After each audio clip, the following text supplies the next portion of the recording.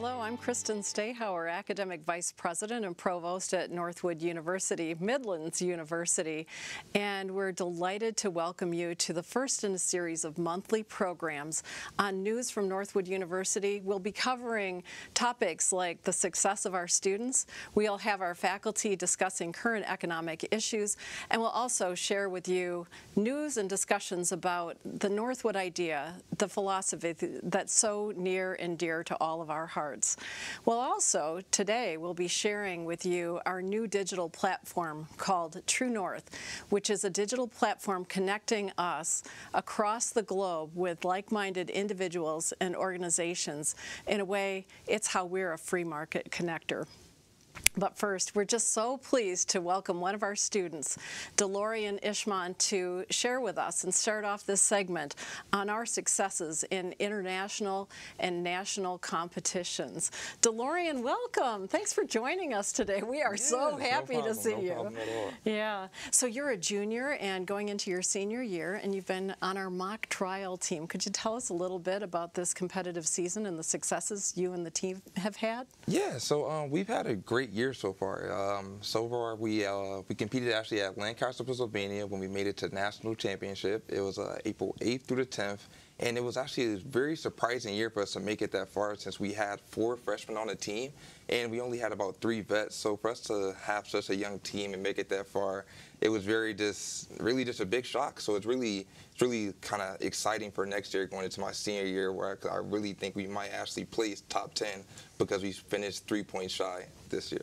So you were in the top 20 nationally to even get there, weren't you? Yeah. We actually already ranked top 20 nationally because we had great names like Chris Grant and Simbo Lawrence and Parker Lurchenbelt, because come through the ranks and already kind of over the last 5 years keep us in that consistent rank of top 20. So it's kind of like a yearly ranking though going on. Yeah, and you competed against some pretty impressive teams as well, didn't you? Yeah, we actually hit Rhodes, and then on top of that we hit Duke. We took 2 off Duke. And then we ran into Ohio State. Sadly, we lost that one 2-1. And then we ran into Michigan State, another local hero, and we actually swept them. So I was pretty happy about that. Go Blue.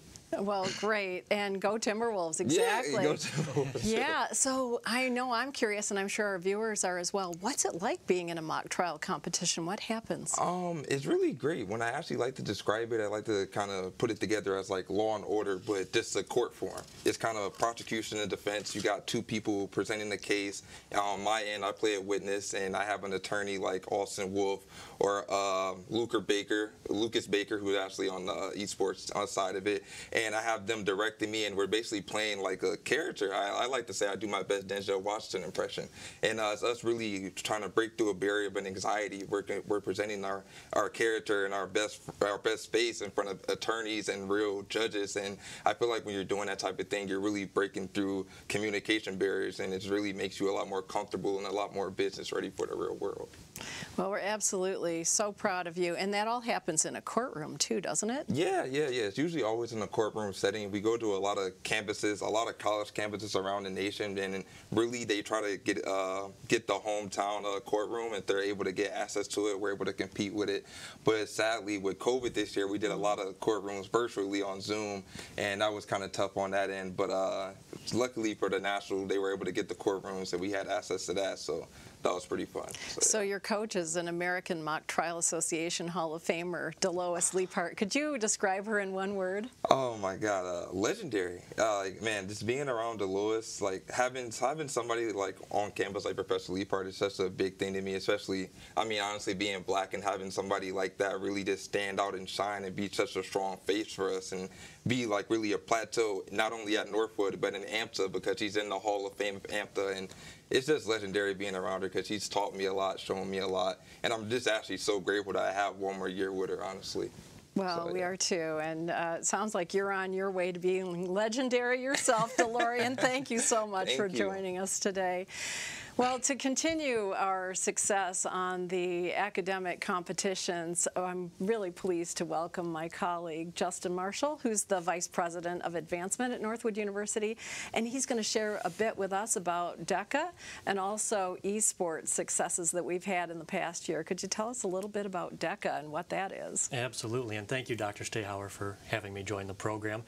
And DeLorean, congratulations, all the success that you've had and the success of your teammates and the mock trial alumni that you brought up. Yes, yes. It's been a great program.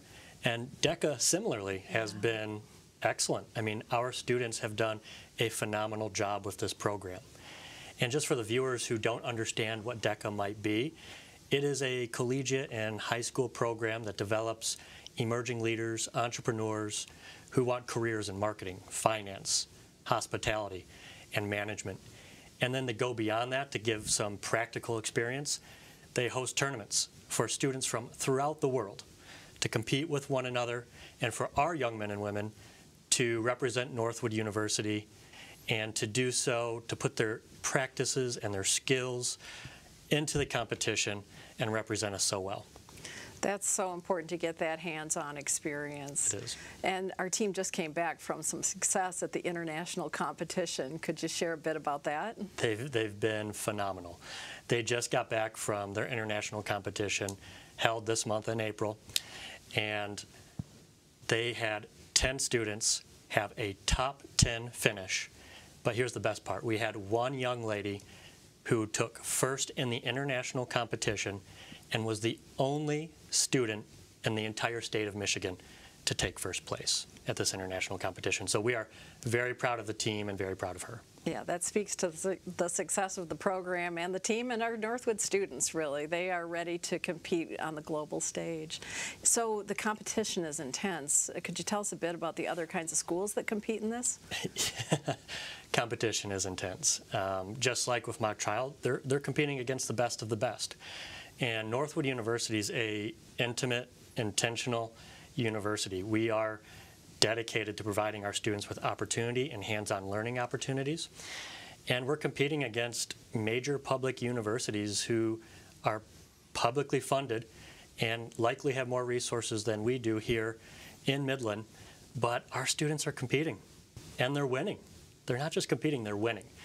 And I think that's a testament not only to their character, but the time that they're taking to prepare, their own personal commitment to the program. And I think it speaks a lot about the faculty in our classroom who are helping to prepare our students on a daily basis. Definitely does. Well, it'd be great to shift gears now and talk about some successes in another arena, the esports arena. A very exciting program, and thank you again, Dr. Stehauer. Thank you. And so it is a privilege for me to be able to welcome our varsity esports head coach, Cody Elson. Cody, welcome. Thank you for having me. I'm excited, Justin and Dr. Stehauer. Yeah, we're very excited to have you. So here's a question for you. I think there are a lot of viewers out there who probably are unfamiliar with esports. It's shrouded in a bit of mystery. So could you tell our viewers exactly what esports is?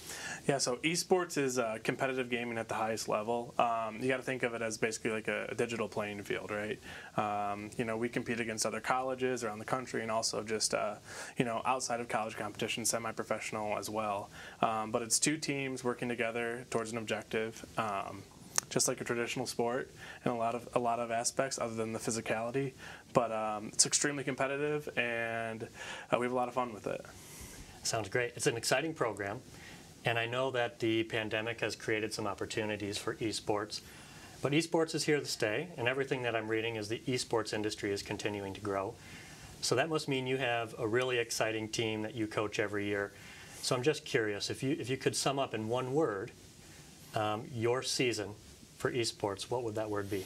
It's definitely got to be the word achievement.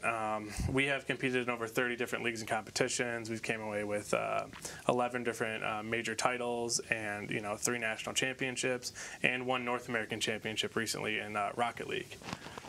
So you've won regional championships, you've got national championships, I think multiple national championships now. You've been invited to the World Championships, which is going to occur in June in Dallas. So are professional organizations and professional teams taking notice of our students? Yeah, absolutely. We actually just had our first ever major signing. Landon McGee from Jupiter, Florida, who's a junior at Northwood, just got signed by the London Spitfire. So he actually recently signed the contract and is now in London competing with them. It's a great young man, and we're happy our students are starting to get these opportunities with these major franchise leagues.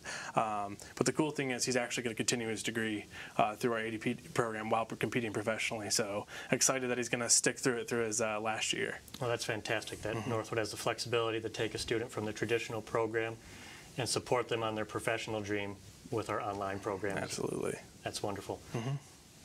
So congratulations to Landon, first of all. I mean, Landon's a great success story for your esports program, but you have a whole team, a whole roster that's doing phenomenal things. And I'd just like to end with saying congratulations to you, Cody. You've created a phenomenal program, and you're making Northwood and Midland very, very proud. Thank you, Justin, and a big thanks to Northwood for supporting us on this. It's been a great journey, and we're going to continue to make the school proud. Great. Well, thank you, Cody. And with that, we'll take a brief break, and when we come back, Dr. Stahauer will interview 2 of our esteemed colleagues and share some new Northwood initiatives with all of you.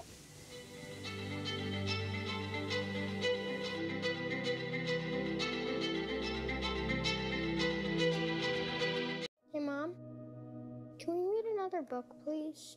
I don't know, honey. It's kind of late. You're late. Mommy's gonna be a few minutes late today. Too late. They're closed. No, it's not too late. I can send over the revised contract in the morning. Look forward to doing Damn, business you're with her. You know what?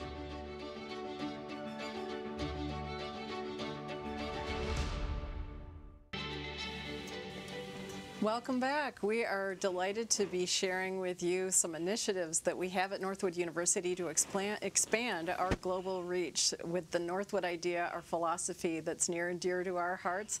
And joining me are Dale Matchek, the department chair and economics of our economics faculty, and also Dr. Mamiko Reeves, and they're both going to share with us some initiatives that are expanding our reach. And you're going to be telling us about an online course that reaches across the globe. Yes, this is a very important initiative for us because it is centered on the Northwood idea. And as you know, the Northwood idea is what separates us from other universities. It's the thing that makes us America's free enterprise university.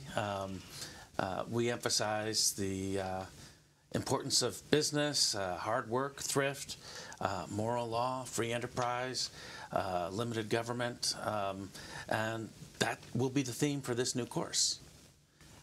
We're very fortunate to receive generous support for the course. In particular, Don Gottwald, who was a Northwood alum from the class of 1988, gave us a generous donation. In addition, we had support from the Oakley Family Trust, and that's enabled us to work with a fantastic marketing team.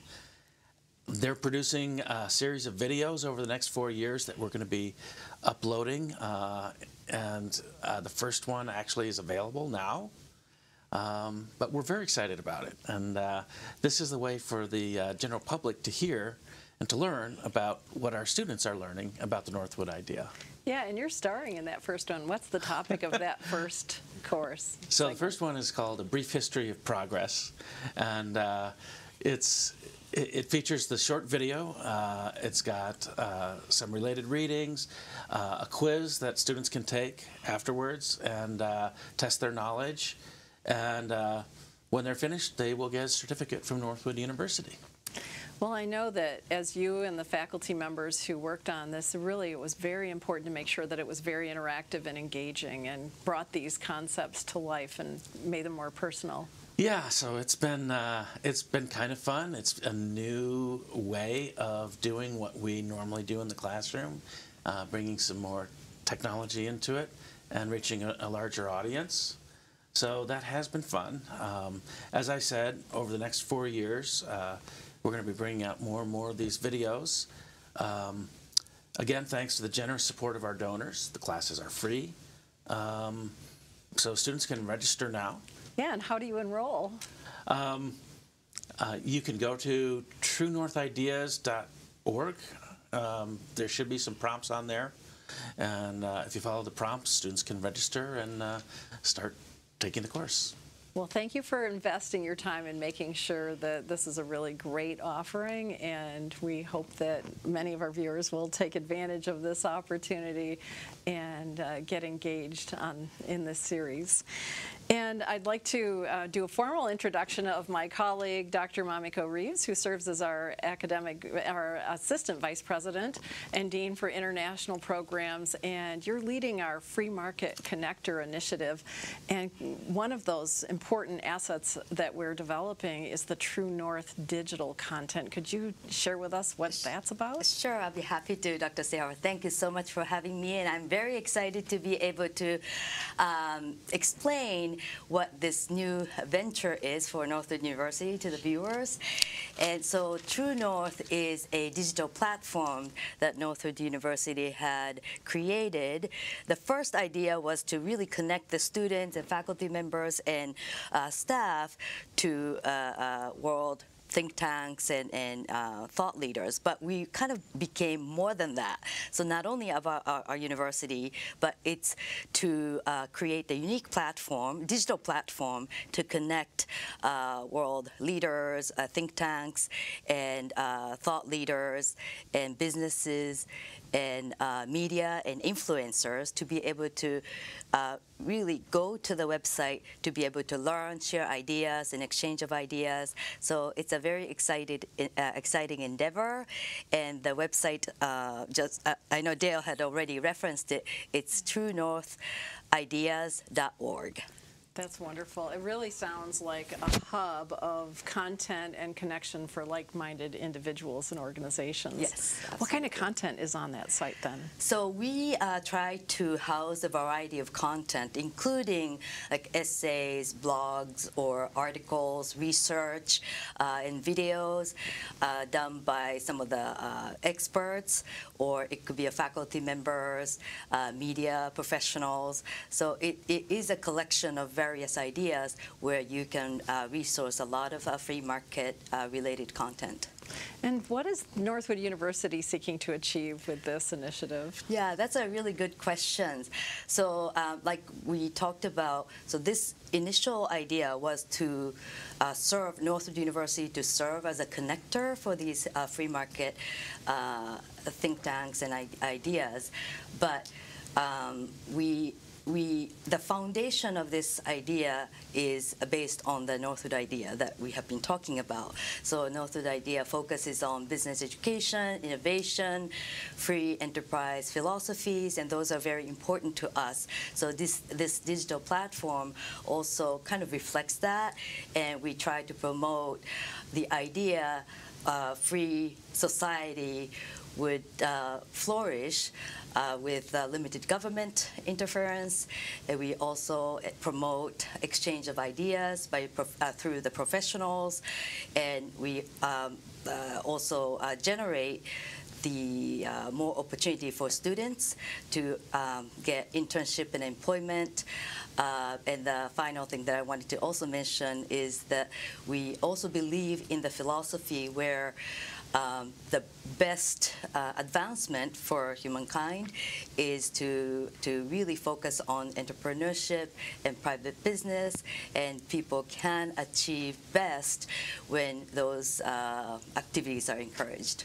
We talk about making a difference at Northwood University, and it does sound like that platform, our new digital platform, True North Ideas, will be making that kind of difference in the world. Yes, so we're very excited. Thank you, Dr. Reeves, and thank you, Dr. Matchek.